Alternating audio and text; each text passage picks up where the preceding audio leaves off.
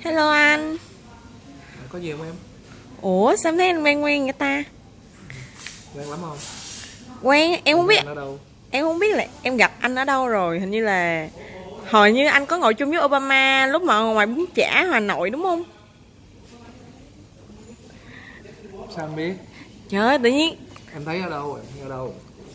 em thấy hình như là trên đài VTV3 hay là đài CNN gì đó. Trời, tự nhiên hôm nay đi gặp được người nổi tiếng ta.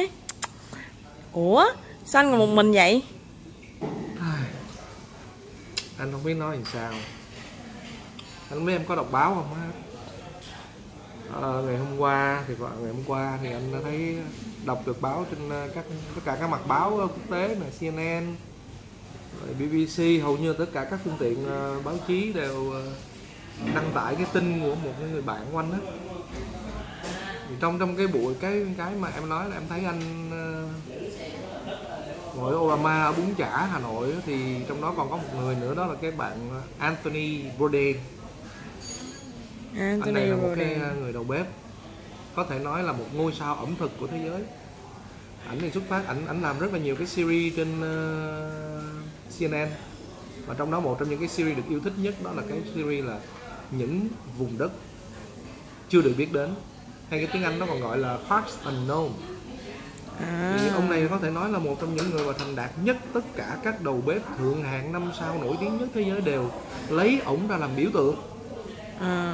Và ông năm nay mới có 61 tuổi thôi, mà không biết lý do gì tự nhiên ngày hôm qua anh đọc báo thì anh thấy là ổng chết, và được xác định là cái chết của ổng là vì tự tử, mà ngay tại ở Pháp nữa, là đang chuẩn bị ghi hình một cái show ở Pháp, cũng là cái chương trình Parts Unknown đó, những vùng đất chưa được biết đến, và ghi hình ở Pháp, chứng tỏ là đang đi làm việc mà không biết lý do gì mà lại tự vẫn thì không biết.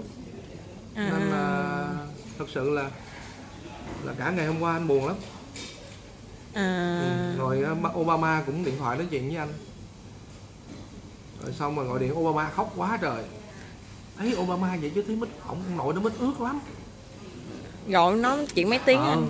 Ngoài đời thấy vậy đó, nguyên thủ quốc gia vậy chứ mà bình thường. Hôm qua gọi điện lâu khoảng 12 giờ 11 giờ đêm mình, tức là 11 giờ trưa ở Washington. Rồi lúc Obama nhấc máy lên, hello Bruce, tại vì Obama với Anthony là gọi anh là Bruce. Tại vì gọi cái chữ bửu nó khó quá, không có gọi được. Thế là ông gọi xong rồi chưa mới nhấc máy lên cái nghe khóc như chó sủa vậy đó. Trời ơi, nói làm gì mà khóc như chó tru vậy Obama hả? Xong rồi nó buồn quá, Anthony nó không biết lý do gì mà nó tự tử. Trời tao cũng buồn quá, tao cũng muốn đi tự tử luôn. Anh cũng cản lắm đó, hôm qua là anh cản qua thôi, mày kiếm chỗ nào mày nghỉ ngơi đi, mày thư giãn, mày chiêm nghiệm mà gọi là suy gẫm về cuộc đời, chứ tự nhiên đi tự tử rồi mày bỏ lại Michelle cho ai? Anh cũng nói vậy rồi sao ông kia, rồi cuối cùng an ủi được ông kia, rồi ông kia ổng từ bỏ cái ý định tự tử, chứ không làm qua ông đi theo Anthony luôn rồi. Trời, gì ghê vậy? Em ngưỡng mộ hai người đó lắm luôn á. Dạ em có coi đúng không? Dạ đúng rồi. Thật ra nãy em nói anh không biết em thấy anh ở đâu, chắc là em thấy anh ở đâu đó đó. Dạ đúng chứ rồi. Không phải trong cái clip đó. Tại vì á, tất cả các cái phương tiện báo chí đều đăng tải những cái hình ảnh mà Obama ngồi với lại. Đúng rồi Sơn. Lúc đó thì em không biết, như là lúc đó em cũng có đi ăn ở đó, xong cái em gặp anh. Xong rồi, dạ đúng rồi. Ủa, vậy rốt cuộc vậy anh nói ủa làm sao mà em biết anh có mặt ở bữa đó? Thật ra lúc đó là hai ông nội này đang ăn. Nhưng mà mỗi ông á bưng hai cái chén nước mắm, ổng ăn cái nước mắm mà cái nước mắm chua ngọt của mình á. Đúng rồi. Ngon quá, ông bưng lên ông hút hết. Thì ổng mới nói, hai ông mới thèm nước mắm quá mà kêu thì sợ thì mắc cỡ. Chẳng lẽ mà qua Việt Nam mà cứ ngồi bưng nguyên tô nước mắm mà hút thì một ông là nguyên thủ quốc gia, còn ông kia là coi như là ngôi sao ẩm thực số 1 thế giới. Thì ông mắc cỡ, em hiểu không? Thế là mới nói thôi Bruce, mày ra mày lấy giùm tao 2 tô nước mắm. Thì lúc anh đi ra lấy 2 tô nước mắm thì lúc đó là phóng viên ập vào và chụp. Thì lúc đó thiếu hình anh, chứ thật ra là có anh ở đó. Vậy chắc lúc đó em đi lấy nước mắm chung với anh. Đúng là chắc em thấy đâu đó anh đi ra đi vào đó. Chắc em đi lấy nước mắm chung với anh đó anh. Đúng rồi, chắc em bị nước mắm chụp hình. Ủa rồi vậy là hôm qua anh có nói chuyện với Obama rồi, là lúc đó anh có khóc không anh? Thì thật ra lúc đó anh buồn lắm, mà anh nó phải cứ phải buồn là khóc. Dạ. Người đàn ông khóc trong lòng nên hôm nay mới ngồi một mình đúng không? Nói chung không? là trong ba người thì Anthony thì bên ngoài đó thì cũng rất cứng cỏi, rất hài hước nha, bên trong rất nội tâm. Thì cái việc mà Obama gì đó Anthony mà tự tử là cho thấy điều đó. Tại sao một người mà có cuộc sống mà hạnh phúc như vậy, tiền thì anh nói khỏi nói. Dạ đúng rồi. Đúng không? Nó làm cho CNN, làm cho tất cả thế giới, tất cả các chương trình của những cái kênh mà lớn nhất thế giới về ẩm thực đều muốn là phải có ổng. Lý do tại sao mà ổng lại tình trạng đó thì chứng tỏ rằng là bên ngoài của Anthony Bourdain là bên ngoài rất hài hước, rất năng động, nhưng bên trong lại là rất nội tâm, có nhiều uẩn khúc. Dạ đúng rồi. Còn Obama đó thì bên ngoài rất cứng rắn, luôn luôn lãnh đạo số 1 thế giới mà đứng chỉ ra nói, nhưng mà đằng sau đó là rất là mềm yếu và đặc biệt là mít ướt. Họ là khóc. Hôm nay nói chuyện với anh là mới biết Obama mít ướt á. Thì đó, ba người ba tính cách. Còn anh thì sao anh? Anh thì khác. Anh thì thật ra là anh ở giữa. Anh không quá cứng rắn, anh cũng không quá mềm yếu. Nhưng mà buồn chứ sao không buồn. Dạ vâng. Nhưng mà thật sự hôm nay em buồn thì anh buồn, chẳng lẽ giờ hai ông kia đều đòi đi một ông tự tử rồi, một ông đòi tự tử, mình cũng đi, mình cũng giống vậy. Thì anh lại chọn một cái giải pháp khác. Anh đi ra, anh lái xe ra thẳng ở cái resort này tên là gì? Ocean Nami. Thì anh nghe cái resort này mới, nó vắng đó. Nó đẹp mà nó vắng, anh thấy nó yên tĩnh nên anh nói thôi chắc ra đây chiêm nghiệm về cuộc đời. Ngài viết vài dòng nhật ký tưởng nhớ thằng bạn Anthony của mình. Đừng nghĩ quẩn nha anh, đừng nhảy hồ bơi tự tử nha anh. Thôi thì đó, anh cố gắng để mình quên đi cái chuyện đó. Dạ vâng. Chứ nói gì nói từ bạn bè, cứ tưởng tượng mà mình đã gặp nhau rồi duyên số như vậy rồi mà rồi cuối cùng là tự nhiên nó kết thúc một cuộc sống đó một cách đơn giản, thì mình cũng suy nghĩ nhiều chứ. Mà cái suy nghĩ lớn nhất là không hiểu tại sao. Thì anh nghĩ đâu đó trong cuộc sống này rất nhiều người thành đạt, nhưng mà đằng sau bên trong của họ, dạ vâng, ra là họ rất là yếu đuối. Giống như là sau ánh hào quang thì sẽ là một cuộc đúng sống rồi, khác. có nhiều thứ mà mình không biết được, và cuối cùng họ tìm cái giải pháp để giải thoát cuộc đời của họ một cách nó bi kịch.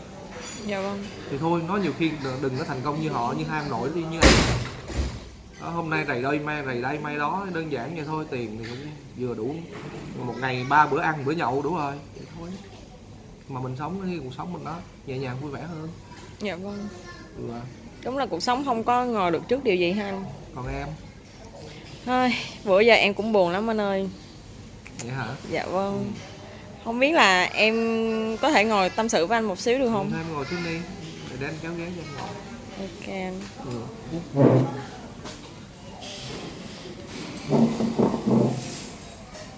Rồi nếu em ngại thôi, anh không có ghi hình em đâu nha, em ngồi. Nói chung là vấn đề này cũng nhạy cảm lắm nên có gì nhạy cảm. Trời ơi, chuyện đó, mối quan hệ thầm kín anh với lại Obama với lại Anthony Bourdain anh còn dám kể. Em có gì mà nhạy cảm. nói chung là về tình cảm anh ơi, dạo này em cũng nhiều chuyện.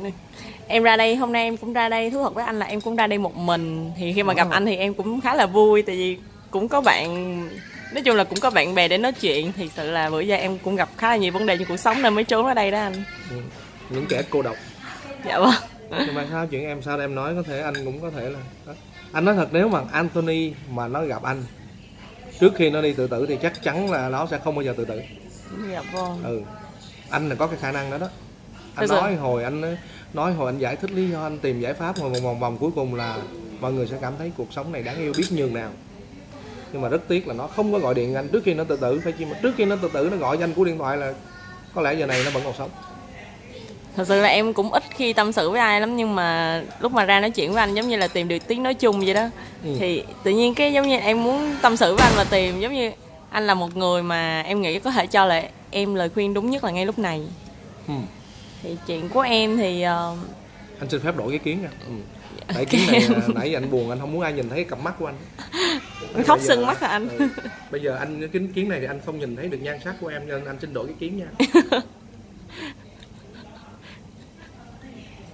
Ok, có vẻ đẹp trai hơn rồi. Hình thù nó giống như nhau. Chỉ có điều là nó là một cái là kính râm, còn một cái là kính râm, và một cái là kính không râm. Kính râm chứng tỏ là ngồi từ sáng tới giờ. Rồi em hỏi đi.